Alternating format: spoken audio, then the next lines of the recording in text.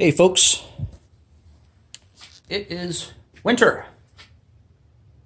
Not supposed to be, I don't think, but it's winter. I'm here to talk about my very basic, minimum, rock bottom winter box that goes in each and every one of my vehicles. Now, these boxes are mine, catered to me, but I think this is the basic minimum that everybody should have in their box. And, well, let's get started. Let's get started. Let me move it on over here. Hopefully I got in that shot. I'm not sure. And I'll do the best I can. I tried to figure out whatever way I could. But here's a quick overall view, and then I'll go into each item quickly. As you can see, it's just a small tote. Fits in there very easily. We'll go right to left. That is a wool blanket over there. We have, for safety reasons and for flagging cars down if I needed to, a safety vest. I'm just going to go over things generally here. In the middle I have food. I have ramen noodles. I have some canned meat. And I have a fire source. And on the bottom there we have... I just went blank, guys, and this happens when you make videos. A multi-tool with a ferro rod, some lighters. On the left, we have 2 sets of gloves, and the baggies are a set of thermals and wool hats. Those are wool socks, white on the left. We have some LED lights. We have some hot hands and a deck of playing cards. All right, well, let's get a little bit closer here, and I'll do the best I can with what I got. Doing video. Sorry about the shakiness. Like I said, first and foremost, heat. Heat. Let's take the example of you decide to take some shortcut down a back road, and either you have a breakdown or trees across the road or whatever, and you're stuck there overnight for whatever reason. Your body heat. First thing you want to do is keep that warmth in. Therefore, I have extra wool socks, and these things are thick. These are like some sort of military surplus sock. Insulated gloves. And in each bag, I always carry a baggie made for each of us with some thermal underwear, a neck gaiter guard cover thing, keep your neck warm, a hat, and also hot hands. So, body warmth, that's critical. But let's go from there. Calories equals heat. So you're going to have to keep your body fueled. Now, we're assuming that you're riding around in the winter, that you already have hot stuff on, clothing, warm clothing, etc. But your body's going to burn a lot more calories trying to stay warm. And trust me, the inside of that car or vehicle you're in will get cold fast. Now, you're going to say, okay, if my car's running, you know, I can run the heater. Fantastic. What if you didn't fill up? What if your fuel's low? I would suggest cracking the windows ever so slightly, starting your car, running the heater for a while, letting it get warm up to temp there, and then shutting it down. That's why you conserve your fuel. I speak from experience on this one, so we'll just leave it at that. But anyways, calories. What do we have going on here? And I got 2 boxes. I got another one behind me I'll go through real quick. But calories. I got some ramen noodles and some canned luncheon meat in there. Spam. Not the best. And I'm going through this box right now. That's why it's all open. I decided to shoot the video so I can change some things out. Things in my life have changed, and I don't eat certain things. But anyways, right here, just basic bag. Some bouillon cubes. Honey, it's calorie dense. Molasses, very calorie dense. Some coffee beans. And this is a prescription bottle, which I have white rice in. Some eating utensils. Well, how am I going to do all this? Cook. Well, every vehicle I have always has water in it. So, we'll leave it at that.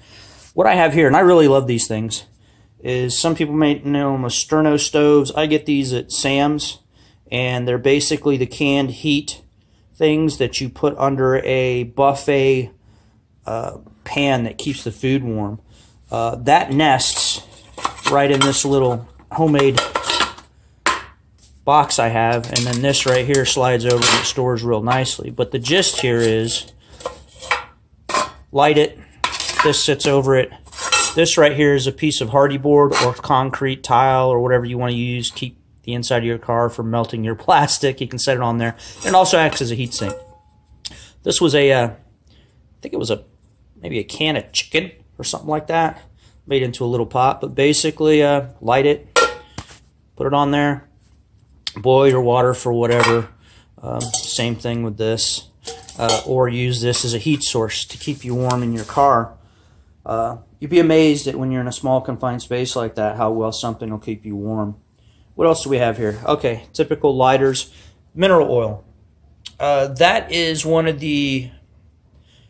I drink a lot of water with those flavored things that you can squirt in the water, and that's the bottles. When they're empty, I save them and I fill them.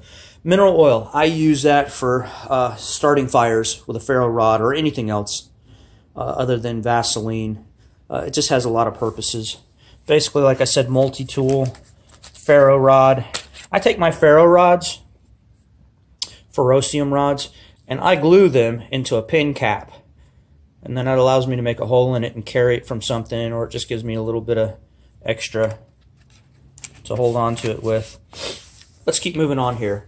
More hot hands. Those things are awesome. What I have here is a crank radio, AM/FM radio, just so I can keep an eye on, or an ear on what's going on, weather-wise maybe. In all my vehicles, I do have a 2-meter ham radio, handheld with an external antenna. That way, if I need to call for help and it's that bad, at least I can try and get a call out if cell phone service isn't around. Okay, coming down this way. Always have a paper map with you, no matter where you're going. I don't care how well your GPS is. Have a paper map. Going on fixed blade knife, handsaw, and wool blanket. Handsaw being that if I in fact did need to start a fire outside of the vehicle with wood, either for signaling purposes, you know, to make somebody stop because nobody's stopping to help me on the side of the road in the winter, I can be a pain in the butt. I really can. And I can light me a fire in the middle of the road, and I have no qualms about it to make somebody stop and help me. It's just a fact of the way it is nowadays. Now, out in the Ozarks, I think people would stop. People are different out here in Arkansas. They're willing to help. Some other places, I think up in Bentonville, Fayetteville area, maybe not so much. Safety vest. You don't want to get hit by a car while you're trying to flag one down out there. So that's another reason I keep that in there. Or just basically changing tires or whatever on the side of the road. Too many idiots out there. All about signaling. And I'm taking this from the standpoint that I am stranded. I have gone down a back road for a shortcut and I need to signal somebody. So basically I have some, I call them C-sticks, asylum sticks, glow-in-the-dark sticks. You know, you can call them what you want. And right there, that little red pen looking thing, that is one of those green laser type actions. I'm all about signaling. Hey, look at me. Stop. I have been in situations where there is snow up above the cars or partially burying, or hey, I've skid off the road. You skid off the road and you're down in a ditch somewhere. You want to be able to signal people. Hey, I'm down here. I'm climbing up. Help me. All right, I'm going to swing around here to my other box. I keep several boxes.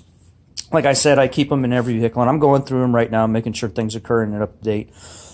Pretty much the same thing. As I said, the one thing this has in it that the other one doesn't, which I'll be putting in it, is the other one I'll put a Berkey or a Life Straw or a Sawyer water filter in it. This right here is a Harbor Freight hand pump. They use them for pumping liquids or fuels, but I have a Berkey water bottle, and you can't see it very well on there. Berkey makes a water bottle, a squeezed sports bottle, with a little filter that sits down in there, and that's what this is. So I can pull water from wherever, and it's pre-filtered. It goes to the pump, and I can put it in whatever. My whoopee blanket, hot hands, ramen noodles, luncheon meat. Same setup, honey, molasses, rice, coffee beans, some mints to chew on. Tarp. That's what I want to talk about real quick. Tarp, toilet paper, obviously. You never know. Tarp. If you're sitting in the cab of your vehicle, be it a car or a truck or whatever, you want to make the space as small as possible. So that tarp is to put up behind the seats to really enclose the space inside the vehicle. That way you're not having to try and heat up the whole vehicle, just the space you're sitting in. All right, I'm going to continue on here. same deal. Weather radio right there.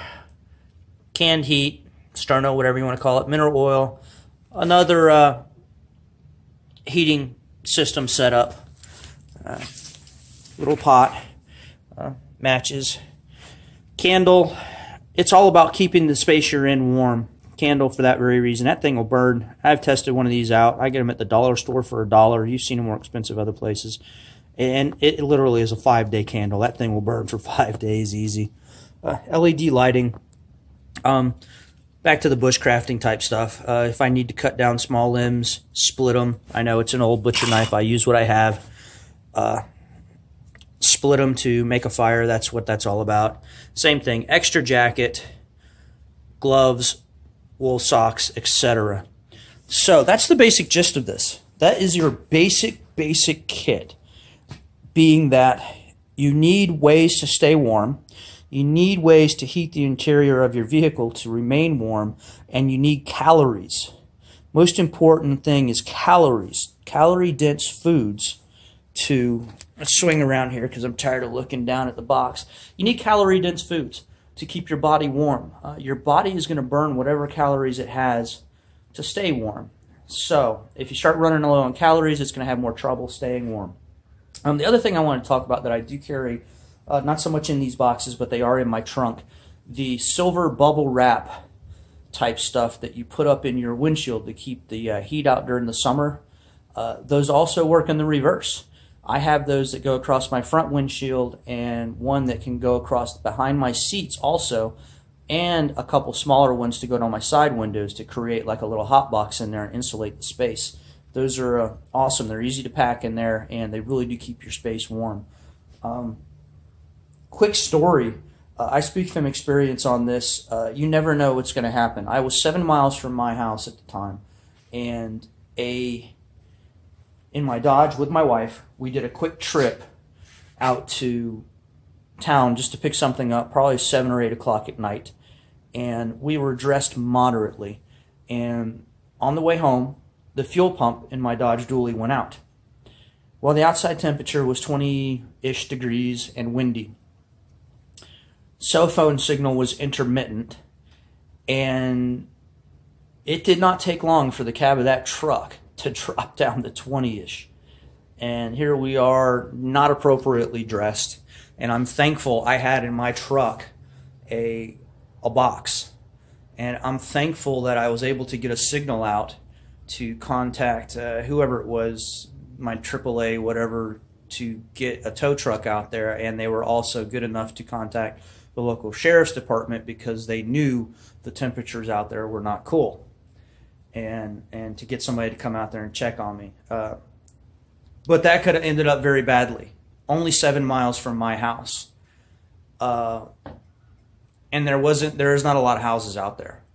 I suppose I could have walked to one and took a chance, but my point is, you never know when it's going to happen, and you don't realize how quickly the inside of your vehicle cool down. And the second point is if a fuel pump goes out on your vehicle, you're not going to be able to keep that vehicle started to keep the heater going to keep you warm. Anything else, okay, I would have been able to keep it warm with the heater in the truck, but that wasn't the case. So anyways, that's my bare minimum for a winter box. I do add more stuff to it, and you can add more stuff to yours accordingly if you got children, etc., especially small babies or infants or small children. They will get cold a lot faster, and they will need more calories because their metabolisms are a lot more cranked up than ours. So keep that in mind. The little ones really won't be able to tell you if they're cold, the little infants and babies and things like that. So really keep that in mind and keep stuff in there prepared for them. And keep water in your vehicle. I will do another video on the creative ways to find storage space in your car, your truck, or whatever. I call it thinking like a smuggler. In other words, every little nook and cranny in that vehicle, you can put something in. All right, guys, be safe this winter. Always keep your cars filled up, at least above half a tank, because you never know when you'll end up in a traffic jam on the highway and be sitting there for hours and watch your tank go down to nothing, which could lead to trouble. And just use common sense. If you're running out just to the store, don't think you're going to run out there in your pajamas and stuff like that. Go ahead and bundle up. Just takes a few more seconds. All right, everybody be safe and have a wonderful week wherever you're at and whatever environment you live in. If you live in the way up north part of the area, you know some tricks we don't here in Arkansas. It's just moderate winters here. Leave comments below. And please subscribe to my channel, like my stuff, comment on it. I really appreciate it. It helps build my channel up, and I get more views and get more information out there to people because I just want to help people. I want to share what knowledge I have. All right, take it easy. I'm out of here. Bye.